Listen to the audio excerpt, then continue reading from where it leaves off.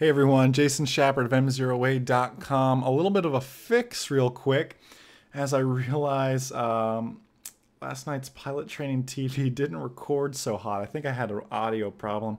So I'm going to talk about the Classy Airspace zipper line that you guys were talking about. And for those of you who don't know what I'm talking about, I did a video, Classy Airspace, which absolutely rocked. You guys, I think I got over 40 comments on it now. I mean, you guys are just turning up, and I appreciate it so much. One of the common comments that kept coming up over and over was, I get the whole 700, 1200 thing, this transition area in the domestic en route area. But what's the deal with this blue zipper line here? What does that mean?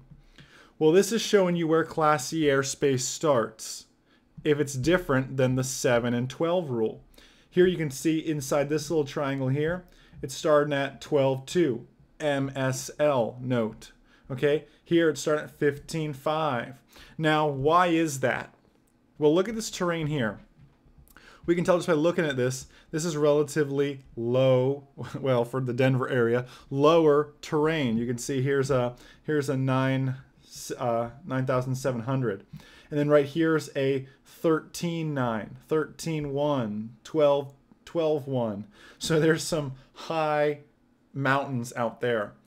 Now, think about it from the 700 and 1200 rule. If you were flying around here thinking you were out in controlled airspace, you couldn't even be out in that controlled airspace, because before you know it, you're going to end up into having a CFIT, controlled flight into terrain situation, where you fly a perfectly good airplane into the side of a mountain effectively.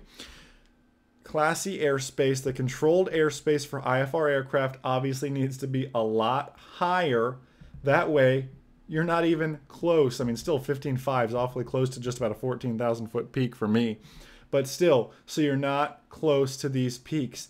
Now, you're only going to see this in the higher terrain areas, where I fly in Florida or anywhere that's flat. You guys are not going to see this kind of stuff. This is why I usually bust out a Denver sectional, just so my students can see this, because it's a little bit different. It may not always apply to you, but just so you know, you've got it. So that's what the blue zipper line is. It's designating Class E airspace other than the 7 and 12 that you would find in these transition areas or in the domestic en route areas. You have that blue zipper line. So hopefully that clears it up for you. Sorry about the audio on Pilot Train TV last night. Got it fixed now, though, so everything's working great. And hey, guys, thank you so much for all you do and being such a blessing to myself and my business.